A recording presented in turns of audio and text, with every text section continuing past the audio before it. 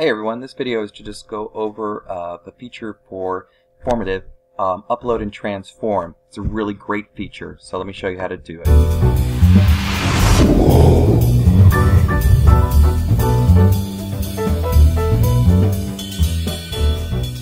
Upload and Transform in Formative.com is a fantastic tool for you to use in your classroom, especially for things that you've already had made up.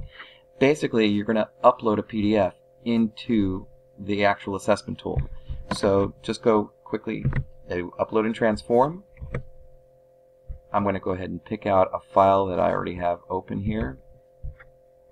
Now, with a PDF, when you import it, you only can import a PDF that has up to 5 pages. If it has more than that, you'll have to separate it or modify it before you upload it into Formative. Now, here's my PDF. And as you can see, it looks just like a normal paper test that we're used to giving. So let me show you how easy this is. I'm just simply going to go ahead and click on number 1. When I click there, it's going to prompt me, what do I want to do? Well, I have a missing blank, or a question, part of a question here. So I'm going to add a question, I'm going to add short answer. So that is, for number 1, what you're going to have to do. For number 2, I'm going to put it right over the question number 2, add a question, and I'm going to add a multiple choice question. Well, the multiple choice is already there, and let's say the correct answer was C. Question number 3, going to go hover right over the 3. I can put it anywhere I want. Multiple choice, we have another multiple choice already, and I'm going to hit the answer. Correct answer is A. I don't have to type the question in because it already is up there. And I'm going to do the same for question 4. Add a question. I'm going to go ahead and say multiple choice again. Correct answer is B. And then down here, I've got a short answer. So I'm just going to go ahead and click right here in the middle.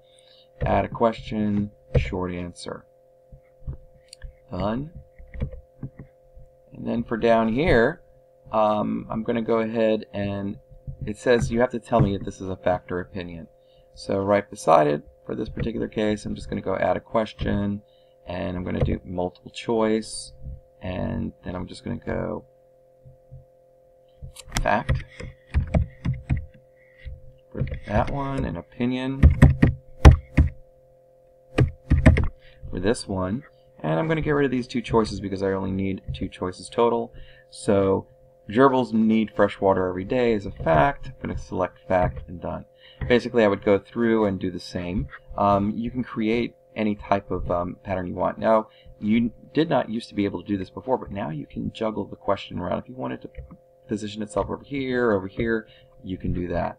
So let's go back up to the top. Let's check it out what the student view is under preview. In preview mode, you're going to see what the student would see when they open it up.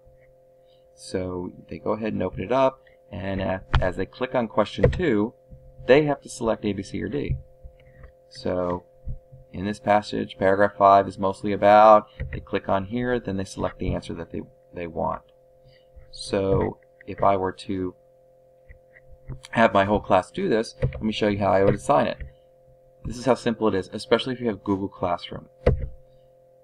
I can assign it by clicking on the Assign tab. Loads itself up. Now, I can go ahead and click on everyone here. I can have the kids just type the code in here. They go to goformative.com/join. They can go there, or you can drop that link into Edmodo or Symbaloo or Google Classroom. They can click on the link, and then they just have to key in this code.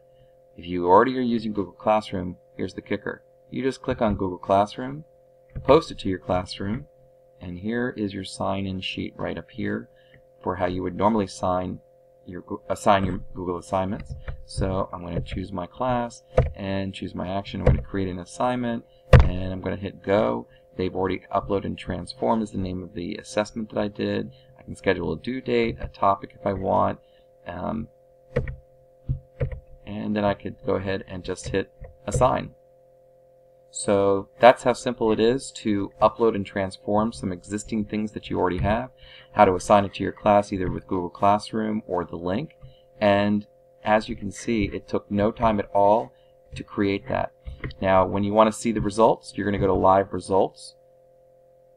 Obviously, the no questions have been answered.